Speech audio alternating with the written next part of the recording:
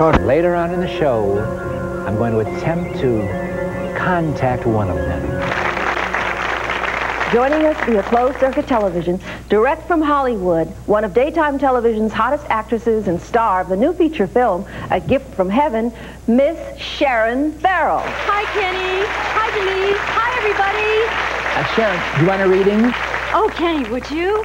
I will, if you tell me what happened from the last reading I gave you on the air.